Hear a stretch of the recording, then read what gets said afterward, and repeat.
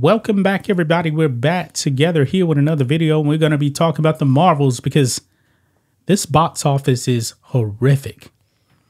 A movie that costs $300 million. And if you do the math, this movie is going to need something probably like $900 million to break even. Look at this box office so far. It's only made $188.5 million worldwide. Only 78 million domestically. This movie's in a ton of trouble, and it came out roughly like 3 weeks ago. The box office for the past week has been atrocious. They're only hitting at like $340,000 a day now. That is a disaster. But however, don't fear. You know what Bob Iger said about this movie? The reason why it bombed? COVID. Yes, the Wuhan virus is the reason why this movie's bombing. This is utterly insane. Do you know his exact words on this? No. His exact words down here. He was actually speaking with the New York Times on this.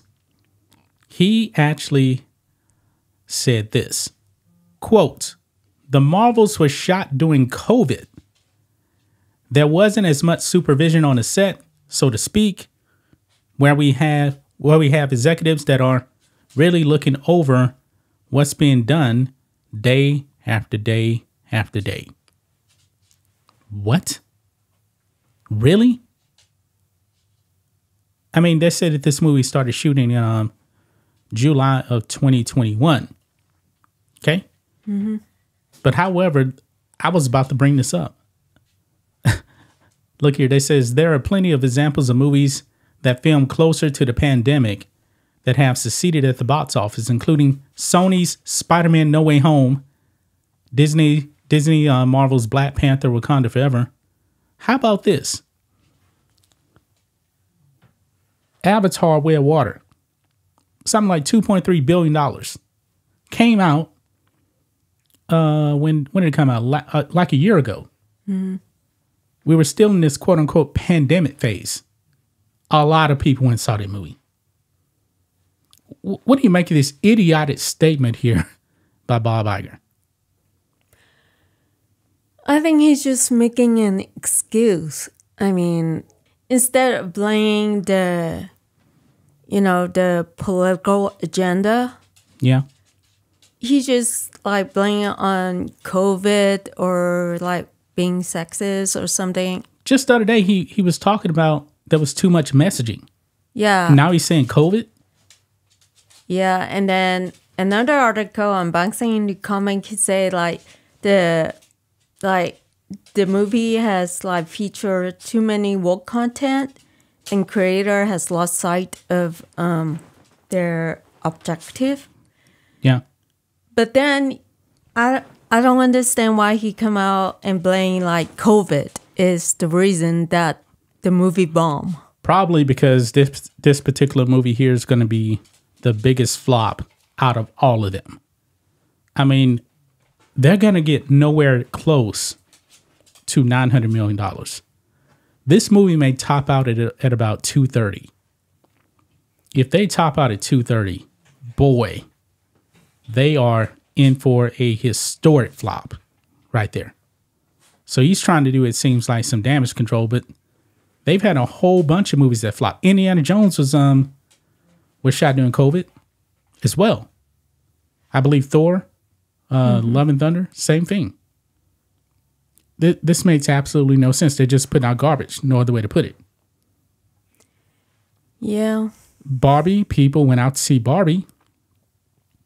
People saw Oppenheimer.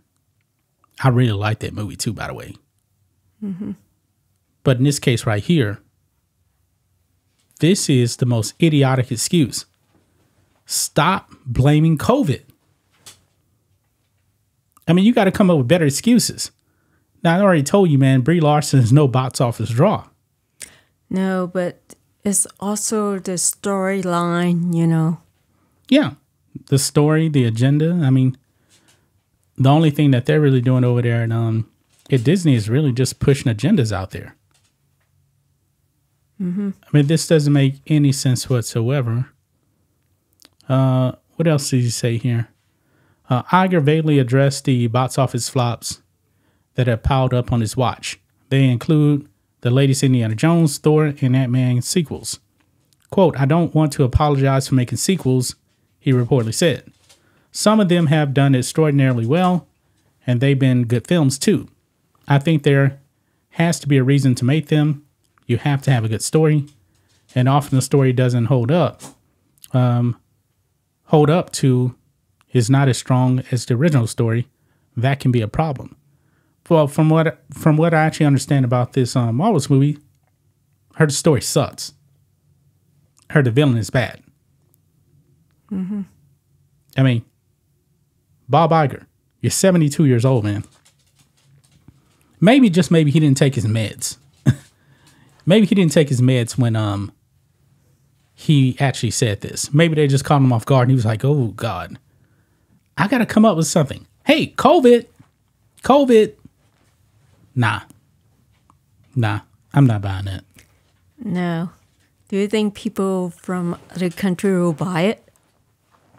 No, nobody's going to buy this excuse. Nobody. I mean, when I went to see Spider-Man No Way Home, I really couldn't get that good of a seat because the theater was so packed.